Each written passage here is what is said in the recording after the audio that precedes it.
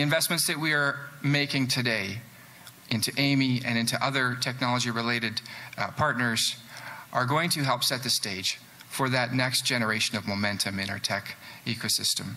Alberta is looking to the future by investing $30 million in the province's artificial intelligence industry.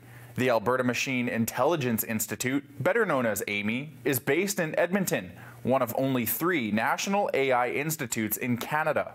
The University of Alberta was also the first university in Canada to form its own computing sciences department. AMI is a byproduct of that department. And the province says the University of Alberta has ranked 3rd globally for AI research and machine learning over the past 25 years. In North America, we're ranked 2nd for all the work we do in machine learning and reinforced learning. The funding is through Alberta Innovates and will go toward expanding the province's AI talent pool. Tech and Innovation Minister Nate Glubish says it will also speed up research and attract investment from across the globe. These innovations touch every industry, from oil and gas to healthcare, from construction to agriculture, from supply chain management to logistics, and the list goes on.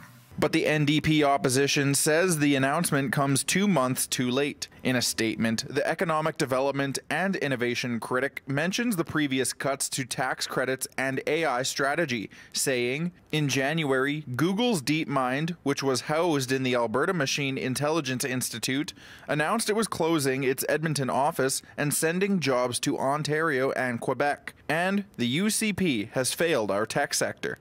It's widely predicted that AI will add more than $15 trillion to the global economy by 2030.